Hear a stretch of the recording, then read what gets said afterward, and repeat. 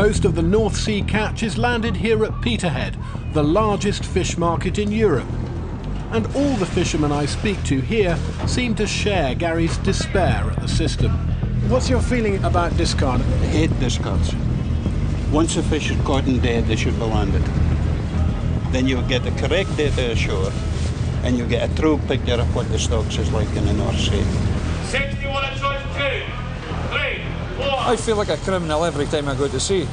If I'm not legally criminal, morally it's criminal what we're doing. As a fish processor, discard is almost as painful and upsetting for you as it is for the fishermen. Hugh, absolutely. I mean, we fuck fish to run. We've got lots of people employed who depend on us for a living. As processors, we don't have enough fish to work, right? All that fish is discarded, we could be processing.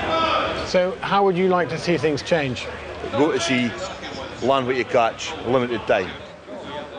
And they also share Gary's opinion about the numbers of cod in the sea. The stocks are looking, and the fishermen's eyes are looking really good, you know.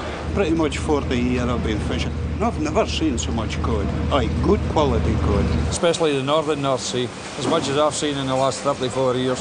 What's your feeling about the cod stocks in the North Sea at the moment? They're plentiful. The scientist data is out of date.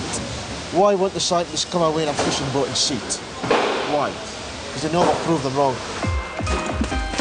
Right now, there are fish out there and they haven't got the quota to catch them, and that's frustrating. That's not necessarily big picture stuff. That's not necessarily the story of cod stocks in the North Sea over time. To get the scientist's perspective, I meet leading marine biologist Professor Callum Roberts.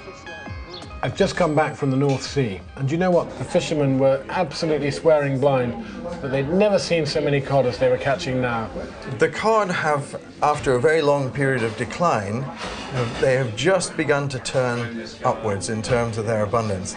But it's too soon really for us to start celebrating, because the population is still about 20,000 tonnes below the minimum at which scientists consider it safe to catch cod. So even though there's more than these fishermen might have seen for years, it's really the first part of what needs to be a longer and sustained recovery. What we should be doing is scaling back the amount of fishing effort that we employ in the North Sea so that populations can come back up to a much higher level, and then we wouldn't have to be discarding so much. We catch much more of the target species that we're after.